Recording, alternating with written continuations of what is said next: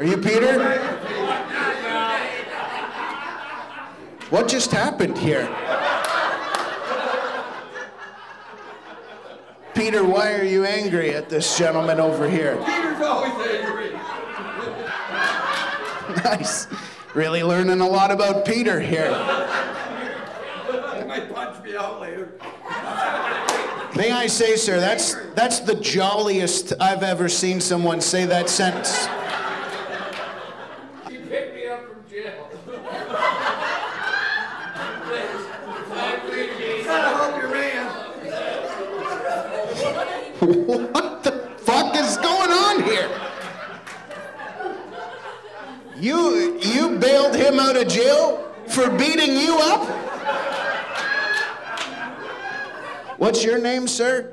Okay, and you know Peter, how? Rather not say. You're gonna stop talking now.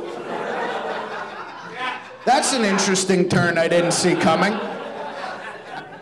How do you know each other? Whoa, whoa, that's a little too far. Now, if you'll kindly excuse me, if you'd like to join us, he's gonna beat the shit out of me outside. What's your name, my friend? Is it Matt? Did you get tired of the... Now don't listen to him, he's been to jail. Come on with me, you'll never ever again. Was there English there? What the hell? I heard come home with me, and then I think you just got ahead of yourself. Come home with me. Don't worry, he knows. That was for him. That's our special language. That's me telling him I'm gonna beat the shit out of you later, but... Matt, I'm so sorry we got cut off there, man. Are you from Mount Bridges? Where are you living just outside? Ajax. And you came here for this. Thanks, man. I appreciate that. That's really nice. You know, there you were. You're in Ajax. You're looking for something to do. You probably went online. You Googled it. Google said there's nothing going on. But in Mount Bridges, there's a comedian living his dream on a glued-together stage in the corner of a fucking lounge. And you thought, that could be interesting. I'll make the trip for that. I like how you're still holding out to see how it ends, though, you know? You want to see if we really get to see this guy get knocked out by the end of the night.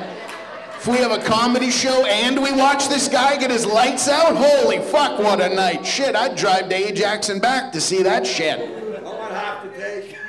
Half the tank? Take. Take? Oh, money. You think there's money in this?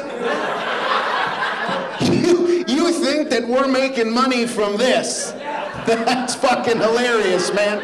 I tell you this, if we line up and people pay to watch you get knocked out, we'll make way more than being on a fucking glued-together stage, I'll tell you that much right now.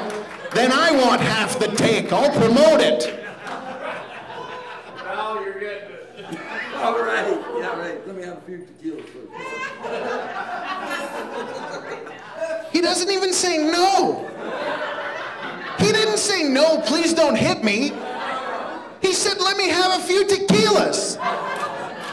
What fucking place is this? From the bottom of my heart, I mean this sincerely.